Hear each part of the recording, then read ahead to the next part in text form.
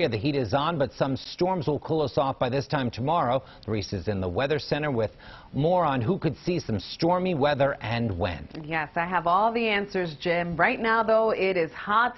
It is steamy outside. I want to show you our feels-like temperatures across the entire region because it really doesn't matter where you are. You're feeling the heat. The only exception is right along the Jersey Shore, where a sea breeze are keeping temperatures at bay. Right now, a lot of us at the shore are in the low 80s, at least that's what it feels like, but closer to Philly, 88 is the current feeling outside, and it's only lunchtime, 91 out in Wilmington, and we also have some low 90s, the feeling out there right now out in our western communities.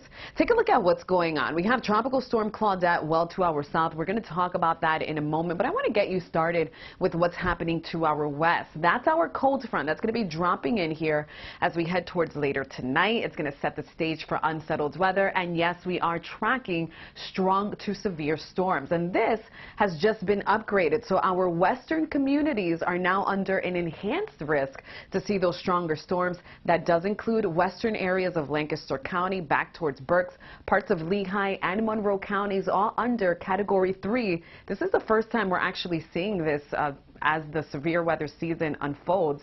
So Category 3 out of 5, once again, our western communities, where we have yellow, that does include Philly under a slight risk, and then closer to South Jersey, we're seeing a marginal risk. So a little bit of everything.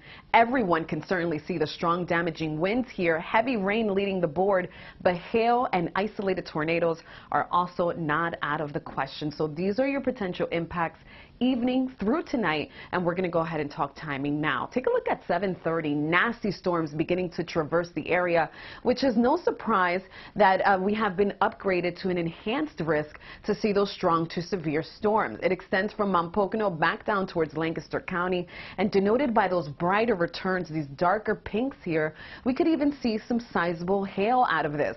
Now, as I move the clock forward, here's 9 p.m. Notice how it begins to break up as it crosses the coastal plain. So just outside of Philadelphia, we'll still see scattered showers, a few downpours, but we should begin to see that severe weather threat diminish as we head closer to 11. By tomorrow, Tuesday, we're not out of the woods because we're talking rain, some of it heavy, a soggy lunch hour before conditions begin to improve for us as we head towards tomorrow night. And a quick peek at Tropical Storm Claudette, who's had a very impressive trajectory so far. It re-intensified, supposed to pull away from our region as we head towards the next several days.